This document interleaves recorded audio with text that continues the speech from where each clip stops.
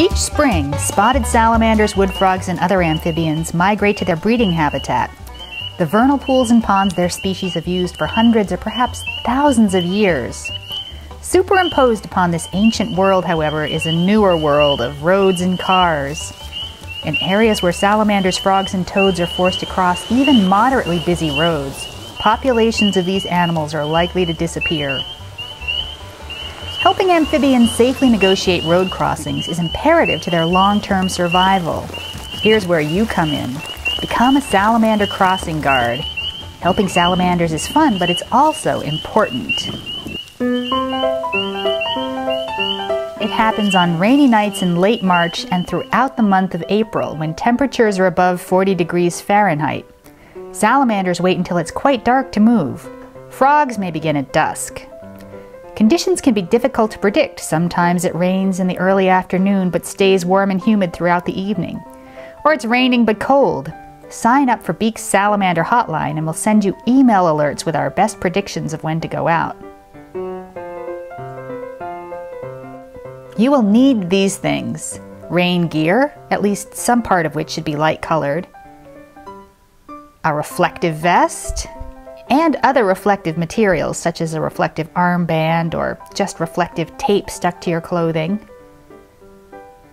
a flashing clip-on light, a bright flashlight with fresh batteries.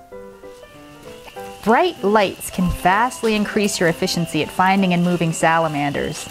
Some volunteers have learned the hard way that an ordinary flashlight, especially one with waning batteries, might not reveal amphibians until you're upon them.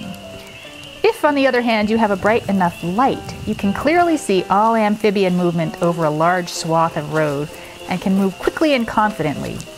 Don't wait for the rain to start. Make sure you have a bright light and enough bulbs and batteries to keep it bright.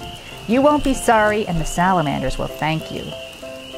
An example of a good flashlight is a lantern like this that uses a 6-volt lantern battery. Your typical 2D cell flashlight is probably adequate as long as it has fresh alkaline batteries.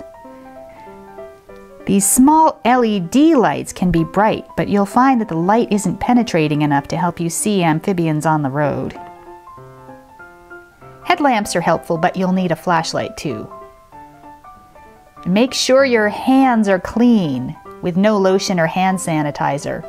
Salamanders readily absorb chemicals through their skin. The following items are also recommended. Salamander crossing signs help alert motorists to your activities. A spatula can be helpful for removing dead amphibians from the road so you don't count them twice while you're collecting data. And finally, a clean bucket is often used by volunteers when they have to move many salamanders at once.